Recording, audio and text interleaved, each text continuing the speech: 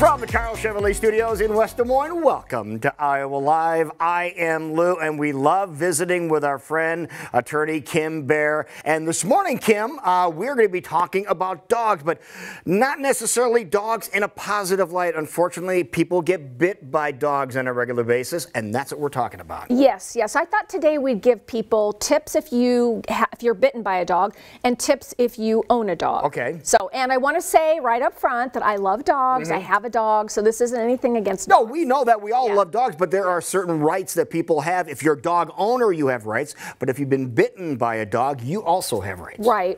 And you know, there's 4.7 million injuries per year by dog bites. So I mean, this is really a big deal. Okay, so let's get right into it, and let's talk about the Iowa law. Sure. So in Iowa, what a lot of people don't realize is there's no free dog bite. In other words, if my dog has never bitten anyone and it bites you, I'm strictly liable. Because people think that they've had that, that thought for a long time. Well, you get one free one. No, you don't. No. You do not get a free bite. You don't. And it doesn't really matter. I mean, you can say, okay, I didn't know. The dog's always been friendly. It's never been vicious. It's never been mean. But if your dog bites somebody, and it's not just a bite. I mean, they can claw. They can knock somebody down. Yes. Yes. So if the dog causes an injury to somebody, you are strictly liable. Now, there are some exceptions. So, for example, let's say I have a dog and that you're trespassing on my property and my dog attacks you. That might be an exception. Okay. Maybe if you are trying to break into my house, that might be an exception. So there are some exceptions. So, if you have a dog that bites somebody, you might want to talk to a lawyer. Now, here's another question that we need to answer. Does it matter what kind of dog it is? It doesn't. It's the same. It could be a little Chihuahua. It can be a little Chihuahua. It can be a Yorkie. It can be a Pit Bull. It can be a Golden Retriever.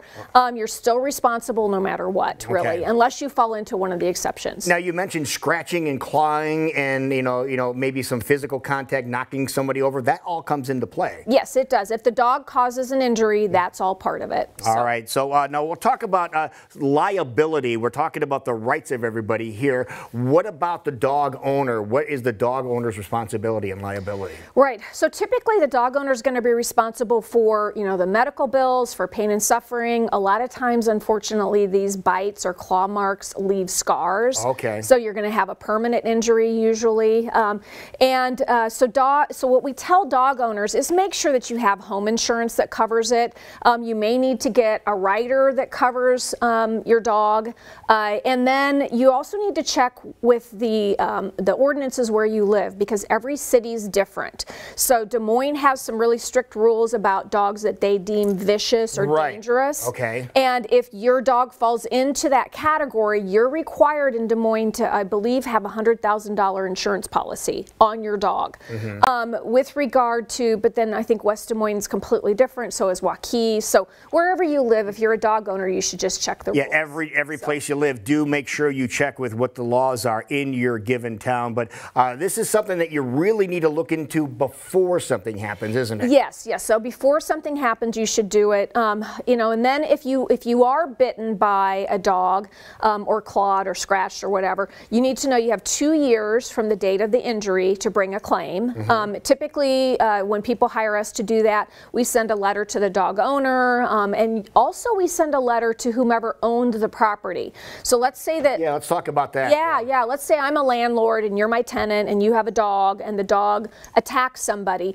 I might, as the landlord, also be responsible if I knew about the dog, if I knew the dog was a problem. So for the landlord, really you need to show that the landlord, maybe the landlord has a rule, no dogs, but you have a dog and I knew about the dog, or I knew that the dog wasn't chained up, or so landlords can be held responsible as well. Does it make a difference if it's like a fenced yard or no fence? Does that make a difference at all? It does, depending on what city you live in. So for example, in Des Moines, if your dog is considered to be a dangerous or vicious animal, then a fence is required, a chain is required. You can't just take the dog out usually on a normal leash. Really? So you'll want to look into all of that. And so I tell people, if you live in Des Moines, you really need to check the ordinance. Well, I did not know that. And if you've been bitten, one of the ththings to keep in mind, if you've been bitten, you have, what, 2 years? Yes, 2 years from the date of the bite. Okay, just want to reiterate that. Absolutely. Okay. And if you've been bitten,